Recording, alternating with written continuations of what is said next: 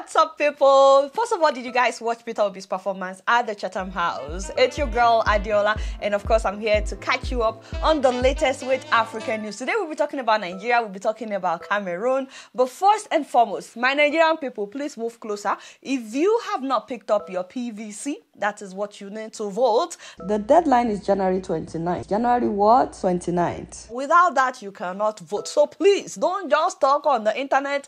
Go and do what? Pick up your PVC. Real quick, guys, if you live in the US, I'm excited to tell you that Nigerian movies are starting to play at our movie theaters, as in Regal Movie Theater to be precise. It's now showing two Nigerian movies, Battle on Booker Street and Ijakuma. So if you live in Chicago, Atlanta, New York, New Jersey, LA, Dallas, Houston, check out the Regal Theater's website to know when a Nigerian movie might be showing near where you live.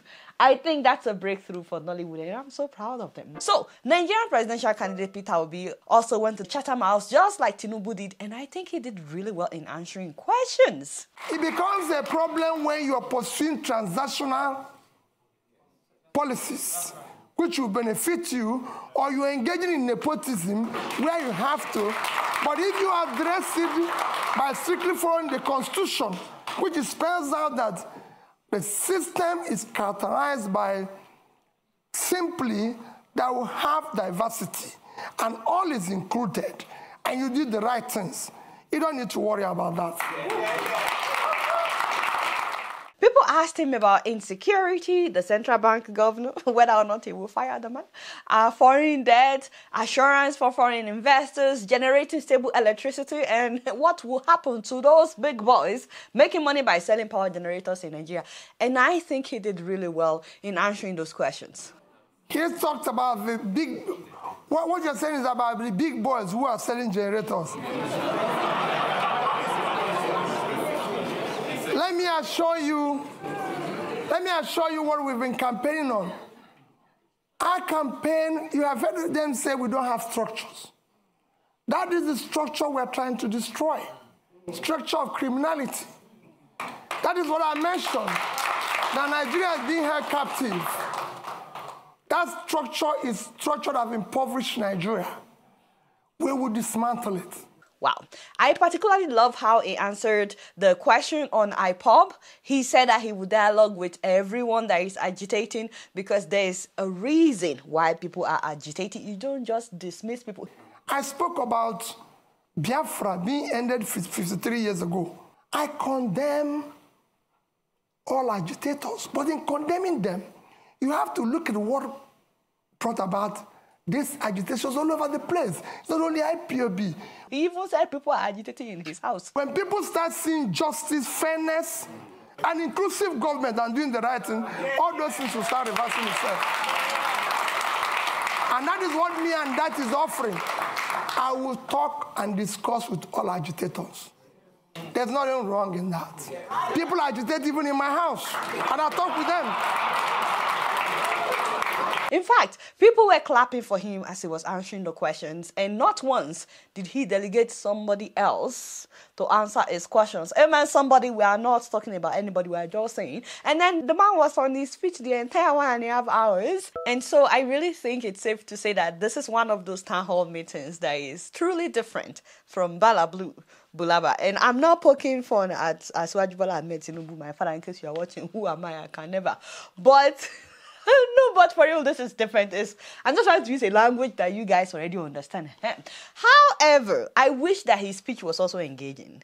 I mean, it is very important to keep eye contact when you're addressing people. It's okay for you to write down your speech, but please practice as many times as you need to, so that all you would need would be a little note to remember what next to say instead of reading the entire speech. It gets boring when you are looking at 90% of the time and you are addressing people. Now, so Mr. Peter Obi, don't be doing that if you become president, just reading to the people. We want you to engage us with your words and your eyes, you know?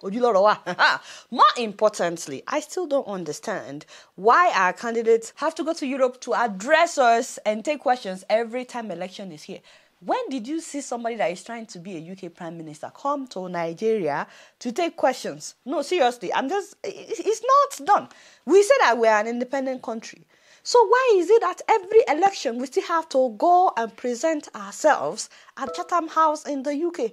I don't understand this. Meanwhile, some of these same candidates, they don't agree to debate in their own country, Nigeria. All those questions that they were asking them should be asked in a debate. We should have a series of debates with all the popular candidates right in our own country. But again, what do I know? I know people will say I don't know anything. But real quick, guys, please move closer. It looks like the president of Cameroon, Paul Biya, is suffering from memory loss. The man was at the US-Africa Summit last month, and he had no idea where he was or why he was there. I think he has dementia, and it happens to the best of us. Nobody is making fun of him. He will be 90 next month. He has lived a long life. Nobody is making fun of his health challenges. But those who surround the man clearly don't have the fear of God. I don't think they really care about the man. Otherwise, he would have stepped down a long time ago. The whole world doesn't need to see him being embarrassed. He's embarrassing himself and Cameroon on a world platform. It shouldn't be. Pourquoi je suis en vedette ici? C'est qui tous ces gens qui sont là? Pourquoi je n'ai pas demandé ça? Est-ce qu'il y a des gens importants là? Des ministres qui sont là. Le président Kagame a parlé, il est parti, introduit. Non. Le monsieur vous a introduit. Il y avait un monsieur de vous qui vous a introduit. Je dois parler maintenant.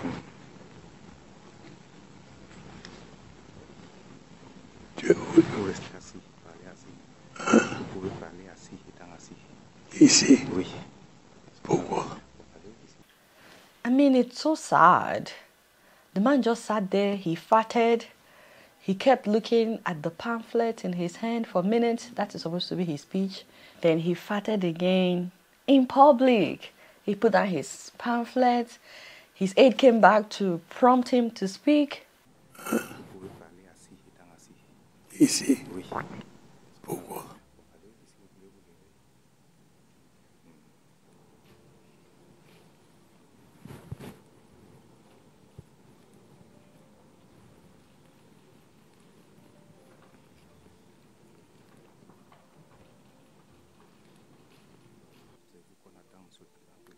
C'est moi. Il n'y a personne pour conduire les travaux. This man has a wife. Biya, the woman with the biggest hair, always with the biggest wig. 52-year-old Biya. What were you looking at? You would think that the bigger the wig, the more brain somebody would have. You would think this woman would have the fear of God. Hey, Berolong. This woman is just using this man. And what happened to his children? We have talked about his children in the past. Is there not one of you that has the fear of God? You see your father like this. You cannot do family meeting. Until this is not right. You keep putting him out like that. What is so hard in the man stepping down? He clearly has no idea that he's president. It is the people around him that need to say enough is enough and ensure that he steps down. Did they not celebrate 40 years in power recently? No wonder he didn't show up to his own party. Is 40 years not enough? How can there not be one family member that would think they need to put an end to this public embarrassment? What is it with us in Africa?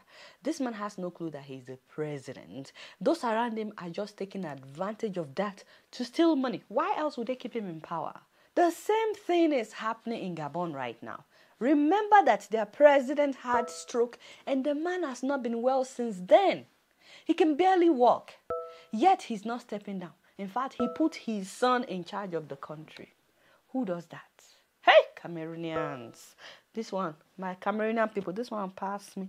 Those surrounding your president are wicked people. They don't want the man to step down. We are praying for you, Olori Okeyan. Let me know what you guys think about what happened to the president of Cameroon at the US-Africa Summit. Meanwhile, I just want you guys to, take 1 minute and talk to me about this whole US-Africa Summit thing. I think it's great, but I also think it's sad when you look at it in a different way, that the only time these African leaders will gather is when America says, come. I'm sorry to say.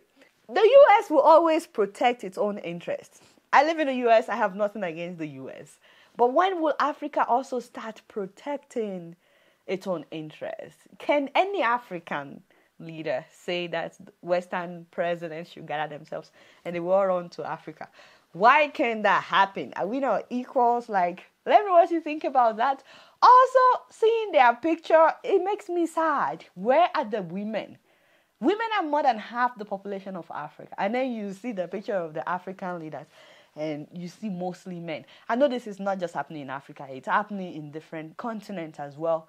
But it's about time we change that and show the actual face of the people of Africa. Half of us are women, and so women should be represented at the power level. Amen, somebody. Let me know what you guys think about all that. I know it's a lot to think about. We talked about Peter Obi at Chatham House. We talked about Cameroonian president not knowing where he is. We talked about the US-Africa summit. But before I forget, I just want to thank every one of you that commented on my last video where I talked about the hair care products line that we launched, where I talked about my own personal inspirational story. Thank you so much. You guys were wishing us. Oh, you were wishing us well. I almost cried. I said, Baba. Thank you to all my fathers and mothers that I have never even met. So thank you so much to everybody that ordered. We were like, what? People believed in us. They're ordering our product. Thank you so much for helping our market. Woo, Father. God bless you. Thank you so much. Zion has been working so hard. She's been working daytime, nighttime, and part-time. Bye-bye. Bye-bye. So I just want to beg of you guys to please be patient. If you're yet to get your order, it's on the way. I believe at least 300 people got their orders over the weekend. I really apologize, but our website has been sending out an auto email. Immediately you put in an order, you get an email that says your order has been shipped. Please disregard that. You should also know it cannot be true. We are trying to fix it. Your order cannot be shipped immediately. You know, we still need to pack your order before we ship it. So please disregard the first email that says your order has been shipped. You actually get an email from the mailing company as soon as your order ships, and with tracking number and everything. So please don't be upset if you got that first email. We've been working so hard to fix it. So more importantly, guys, I'm so excited to tell you that Lifecard International has launched Prosper Estate Phase 3. 300 square meter is going for 5.5 million. 500 square meters is going for 9 million. And 600 square meter for 10.9 million. Please know that this current price is only valid until January 28th. The developmental fee is 1.2 million naira. That is the money to do the fencing, putting up the gate, earth road to each plot, and access road to the estate, and so on and so forth. And also documentation fee is 1 million naira. So you do get a 10% discount if you make all your payments within 3 months and you tell them that you're coming from Adeola, and 5% discount if you pay in 6 months and above. They've released the activity plan and timeline so that you know exactly what to expect in the next 12 months. You know when the roads will be cleared. You know when you get access. You know when you get your deeds and survey, and so on and so forth.